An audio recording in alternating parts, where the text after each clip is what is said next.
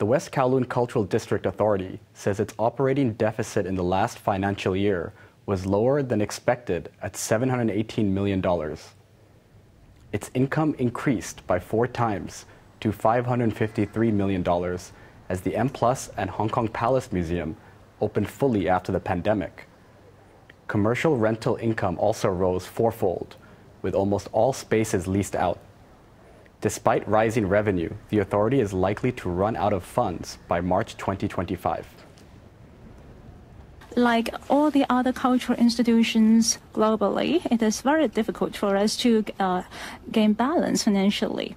So as a self-sustained cultural institutions, we hope that our commercial income will be able to support our cultural and arts operation. Although different facilities are already in operation, most of the facilities which can generate income still takes time before getting into operation. Therefore, we are still in phase of tremendous challenge financially.